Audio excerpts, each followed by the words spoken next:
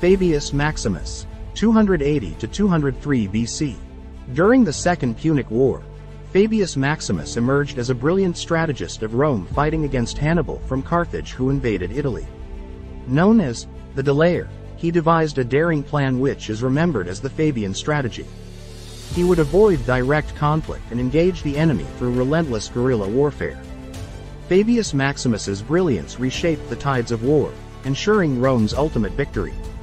He died before the final defeat of Hannibal, but his strategy forced Hannibal to retreat out of Italy.